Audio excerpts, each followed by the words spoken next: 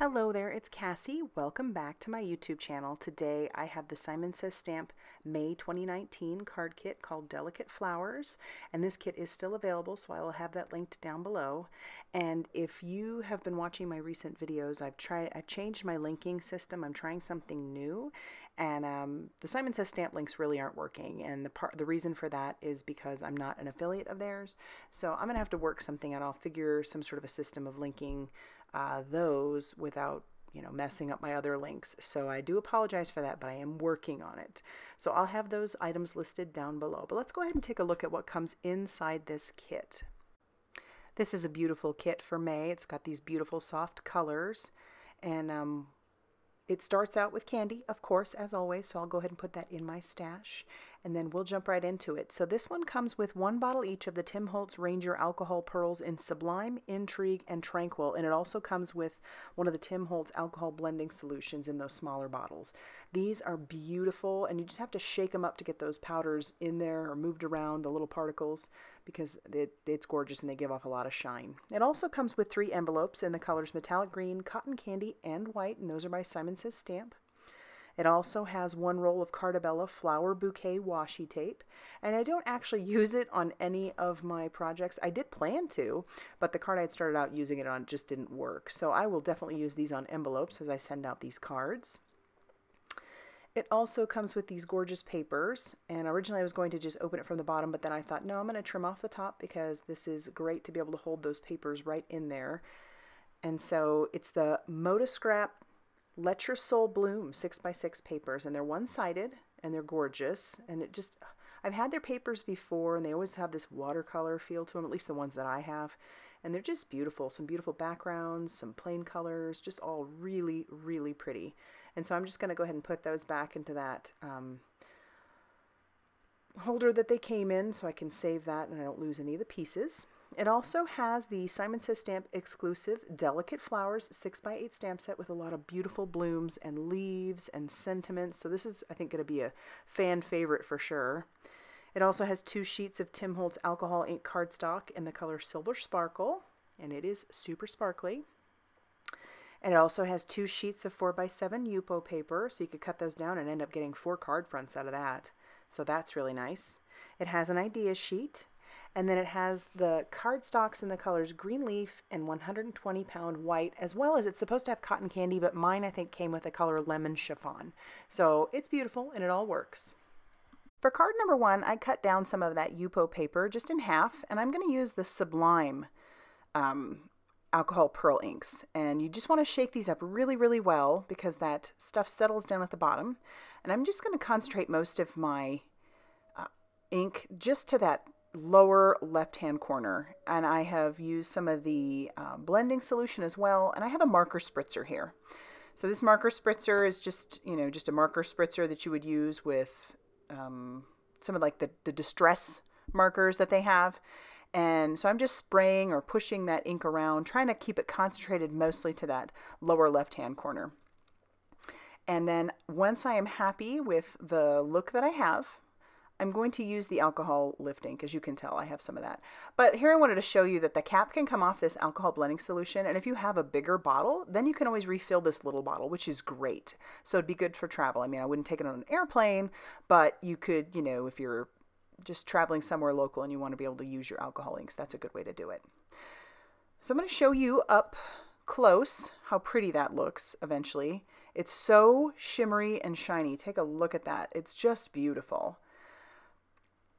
But for some added effect, I wanted to see if this would work on the alcohol pearl inks. I wasn't sure, so I inked up one of the leaf images, or several of the leaf images, with the alcohol lift ink. And my pad's very dirty, as you can tell. I don't know how to avoid that. I clean my stamps as much as possible, but I don't know how to avoid that. And I'm just stamping down onto the Yupo paper, and then I pick that color up, and I'm trying to stamp it down on just a white piece of cardstock. It is very subtle. It is picking up the ink, and it is stamping it down on that white, but it's just way too subtle, so I don't end up using that white piece of cardstock for anything other than scraps. And you don't really see anything as I'm stamping. If you've never used the alcohol lift ink before, the magic comes here. So you're going to take a paper towel and you're just going to dab. You want to dab, and when you have most of that ink picked up, then you can start buffing. And when you start buffing, that is when you will start to actually see what I'm talking about. So take a look. You can see it's very, very subtle, but you can see the leaf stamped in there. And you can't really see it at all on the white cardstock. Now, for my images, I'm going to stamp out the buds. I'm taking the bigger bud and then the smaller bud I'm going to stamp out twice. This is just onto some Express It cardstock, and I'm stamping this down with Memento Tuxedo black ink because I plan to do some Copic coloring, and I'm not going to show you all the coloring. But the colors that I used are, if I wrote that down, V01 and RV55. And it's super simple coloring. I started with a lighter color, took the darker color over the top just on the spots where I thought that the shadowing would be. And when I'm happy with that, then I'll take that lighter color once again and pull that color out a little bit more to blend it. And I do that for all three. And then I'm going to fussy cut all three as well. I don't mind fussy cutting. I know some people do, but I really don't mind. I'm always jamming to some music in the background, so I'll just sit there and fussy cut or color or whatever. For my card base, I'm using that yellow cardstock that came in my kit, and I had cut that down to 4 1/4 by 11 inches, and I'm scoring that at 5 1/2 inches to make a top folding A2 size card. And then the scrap cardstock that I tried to stamp the green ink out of, I stamped my sentiment onto and then trim that down. And I'm using some score tape. This is about a 1/16 of an inch thick, and I just put that on the back of my sentiment.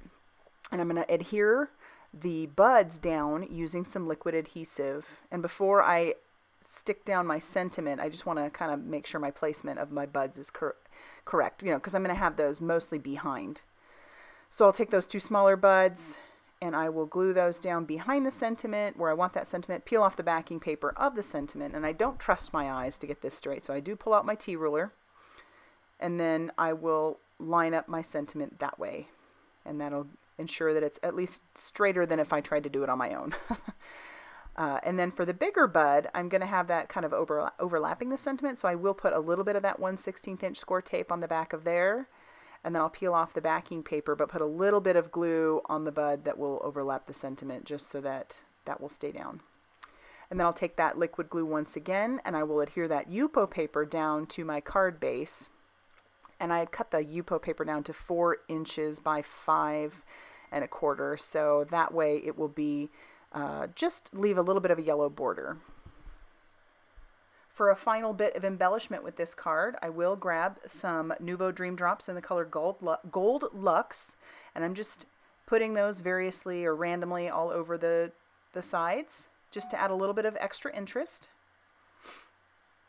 And when I'm done with that, I'm going to tap those down to kind of flatten them out a little bit, because I like the flattened look. And then that is actually going to finish off card number 1. Those alcohol inks, they really do pack a big punch. Card number 2 is a pretty simple one because it focuses on one of the patterns from the pattern paper. So I'm just going to trim this down to fit the front of my card base, which is going to be some of that green cardstock that came in the kit. So I'm just trimming this paper down. I end up trimming it down, I think, to 4 inches by 5 1/4. And then my card base is, as usual, because this is just typically what I do, a 4 1/4 inch by 11 inch piece of cardstock trim, scored at 5 1/2 inches to make a top folding A2 size card. So I have gotten most of my pieces ready, and I have a scrap of green cardstock just a little bit lighter than the other cardstock, and I stamped my sentiment onto there just with some Memento Tuxedo black ink because that's what I had handy, and I'm going to trim that down, just keeping it long, and just using my paper trimmer, and then I will line that all up, kind of get an idea of where I want that. I want that background paper to just be to do most of the talking. And when you just look through your stash, you probably have a lot of pretty papers like that, and you can make some super simple, fast, easy cards just like that. So I've put my glue on the back of my paper, and I've lined it all up on the left-hand side, just leaving a little bit of a border on the top, bottom, and then the right-hand side. And I'm going to use some foam tape on my sentiment to add a little dimension. Since this is a very simple card and I clearly didn't paint that background, I wanted to add just a little bit of something. So I've put that foam tape on the back, and I'm going to use my T-ruler to make sure that I line this up straight, and then I will just adhere that down. And I do have a little bit of hangover, so I'm going to turn that over and trim that excess off. And then for a final bit of embellishment, I have grabbed these Buttons Galore and More Lucky Charms Sparklets. These I think came in a previous kit, and I thought that green just matched so beautifully. So I'm grabbing some of the beads out of there, and I'm adhering those down with my Crystal Katana and some of the liquid glue. This Crystal Katana works so great for just picking up those little pieces, the big pieces, and this way I can use both of my hands just as tools, and it works out very nicely. I love my Crystal Katana. I've said this before. I know it's a bit of an investment, but that tool has never failed me. So, and then I'll finish off just with a few more gems, and then I'm going to grab my Jelly Roll 05 Sakura White gel pen, and I'm just going to add a few little dots around the text. And that will finish off card number 2.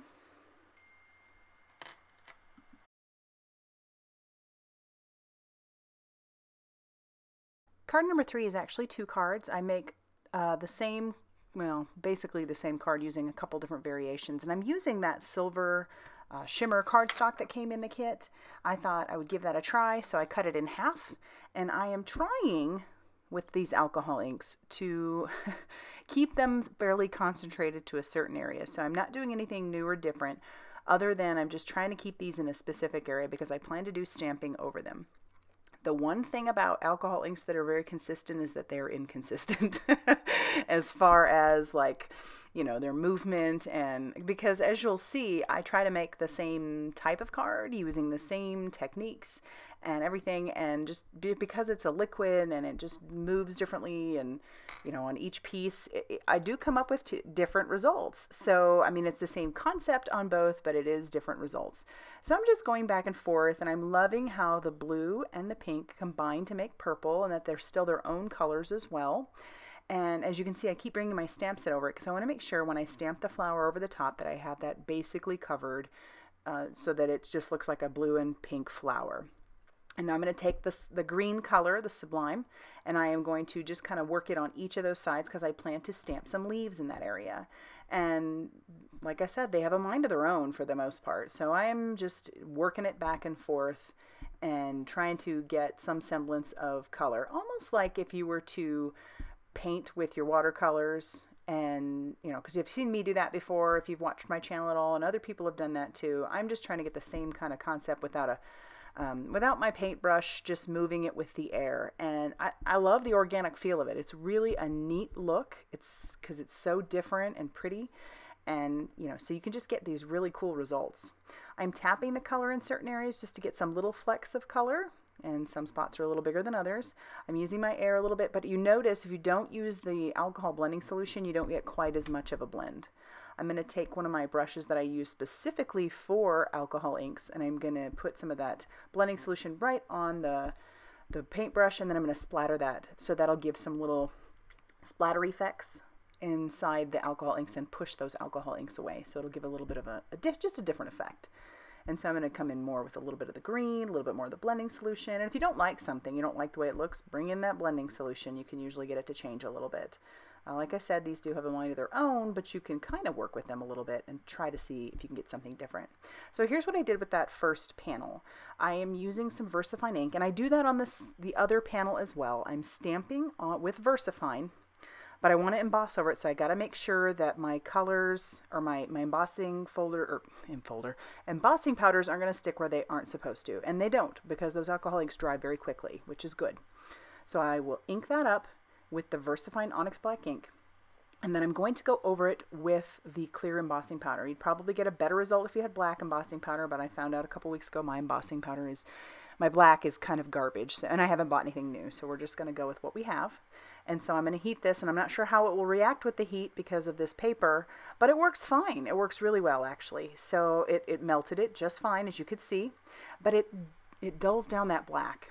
So this is where I decide, after I went ahead and did the leaves and everything, that I made another panel. So here's the other panel, and I am going to stamp it again with the VersaFine ink, but I am going to bring in this new favorite black embossing powder of mine, the Brutus Monroe Raven Sparkle. This stuff is gorgeous. I love this stuff. So it's really deep black, and it also has some sparkle, and you will see that this actually gives a better result than my clear embossing powder did. So I am in love with this. That Raven Sparkle is just gorgeous. So I will link that down below if that's something you're interested in.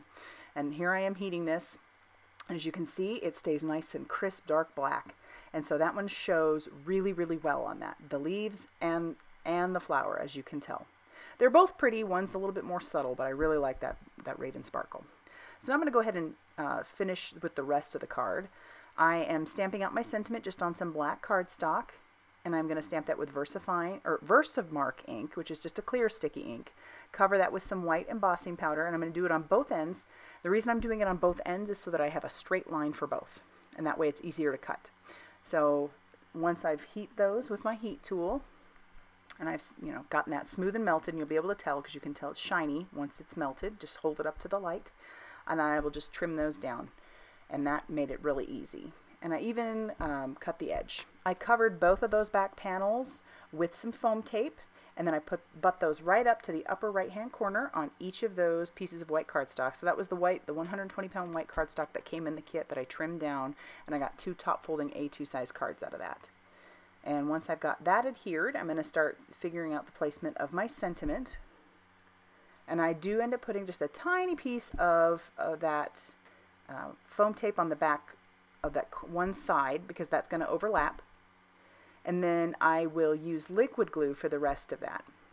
So I'll peel off that backing paper, grab my liquid glue, and put that all over the back there. And I'm going to try and line that up on my glass mat.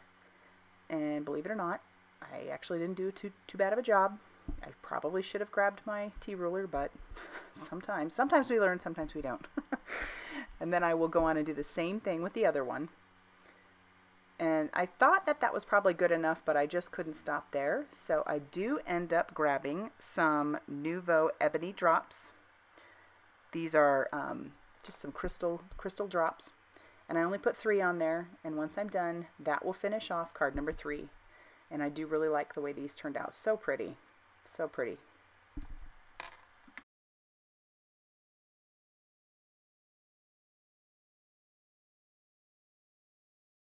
Card number 4 is going to focus a lot on those patterned papers. So I'm going to take my stamp set and I am going to stamp directly onto those beautiful patterned papers. And I'm just going to use some Memento Tuxedo Black ink to do so. And I'm not putting these in my Mini Misty, which you could do, or your whatever stamping platform you might have. But this worked out just fine. I'm going to stamp 1 flower. I'm going to stamp several of the leaves, and then I'm going to stamp 3 of the rosebuds as well. I don't show it on camera, but I will use some Copics just to do a little bit of shading and highlighting or shadowing on these images. And for the flower, I use V01, the leaves I use YG03, and the buds I use E43. And I'm just going to fussy cut these out, and I'm using my Cutter Bee scissors. These are fantastic for doing any sort of fussy cutting. And now that those are all out, I'm going to stamp out my sentiment. I'm just using that same brown color, and I'm going to eventually trim that down. But as you can see, I also trimmed down some of the pattern paper for a background, and I also trimmed down my background, or my card base. I will cover the back of the flower with some 1-inch foam tape, or 1/8 inch. And then I'm going to start putting everything together. I decided with those leaves that I could trim those down and I could get a little bit more mileage out of the big leaves that I had, because otherwise a lot of it would be covered by the flower, and I didn't really want that.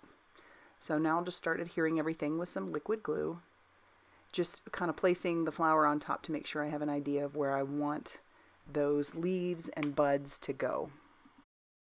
My background panel was trimmed down to leave just a slight border on the left and right hand side when I put that down on the card base. So it measures 5.5 inches by 4 inches. So that's just going to leave a slight border. And then I'll start adhering the other pieces down. So the flower, I'll just peel off all the backing paper. And then I'll adhere that over the top. It's funny how it looks like a hot mess underneath.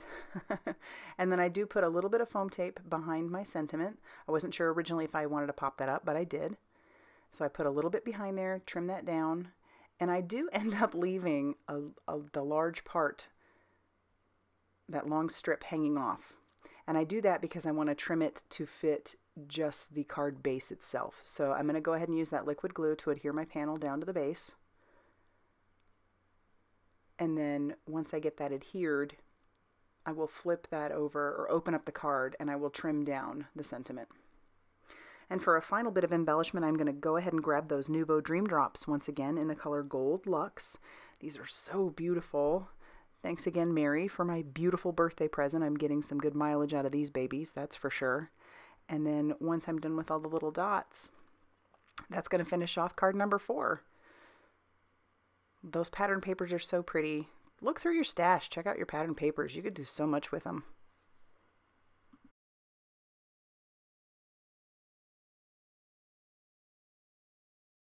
Card number 5 is our final card today, and it is all about those alcohol pearl inks. So I have trimmed down another piece of that Yupo paper. So basically one of the pieces that I had left over, I just trimmed it in half again. Because I plan to make these pieces into their own little separate piece. So I've started off with the Intrigue, that's the color pink there, and I'm just going to cover that panel with the Intrigue as well as using that blending solution all over it and my marker spritzer just to get some variation in the color, and I really love the harsh lines. I know that some people really like the well, I like it all, I guess. These alcohol inks I could just play with all day long.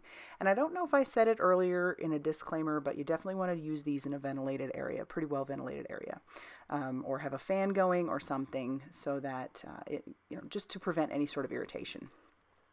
So moving on to the second piece, I have a plan for this. Once again, I'm going to try and stamp over the top of it. So I'm using the blue, which is the... can't remember the name, Tranquility. And so I'm kind of putting my stamp over the top just to see where I want the green, which is the Sublime. And I'm going to put that down at the bottom. And once again, just keep manipulating till I get a look that I think is cool, basically. Because like I've said before, you could work with these over and over and over again, and you're not going to get the same result. You get something similar possibly, but you probably won't get the same result.